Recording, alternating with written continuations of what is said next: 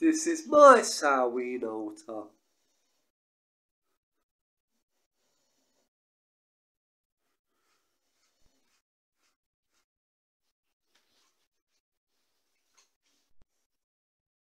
I set up an altar for all of the pagan holidays.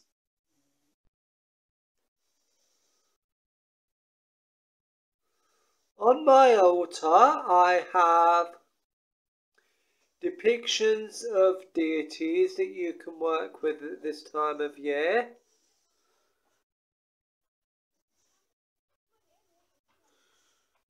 Representations of the harvest.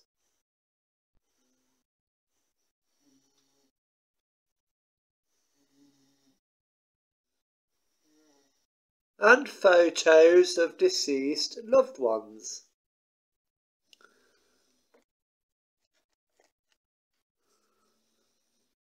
This is a photo of my sister's late rabbit. Her name was Lady, and I was very close to her.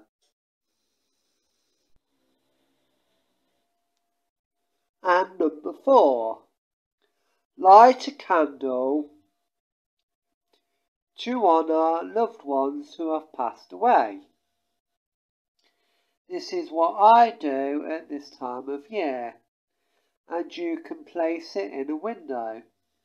Just make sure you are doing fire safety. Make sure it is secure.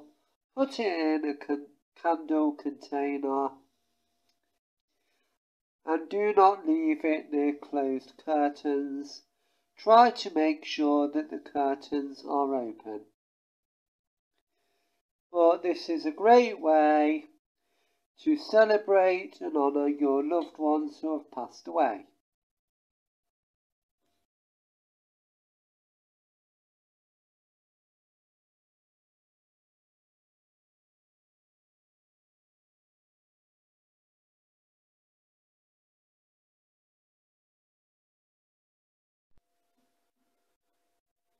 These are some ways that you can celebrate Samhain. So please post a comment and let me know how you will be celebrating Samhain this year. Or if you are not in the pagan community but you still celebrate Halloween, you can just post a comment and let me know how you will be celebrating.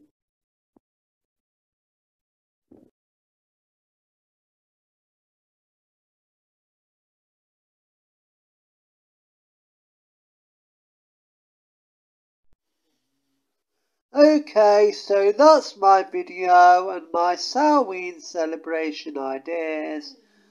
I hope that you found this video helpful and interesting and that you enjoyed it. If you would like me to make more videos like this, then please just post a comment letting me know and I would be more than happy to make them for you. So that's my video and my Samhain celebration ideas. I hope that you enjoyed it and found it helpful and interesting in some way. So please post sweet comments, like and subscribe. Do not dislike or post any mean comments because that's not very nice at all. And if you can't say anything nice, then don't say anything at all. Goodbye, have a great day and I will see you next time.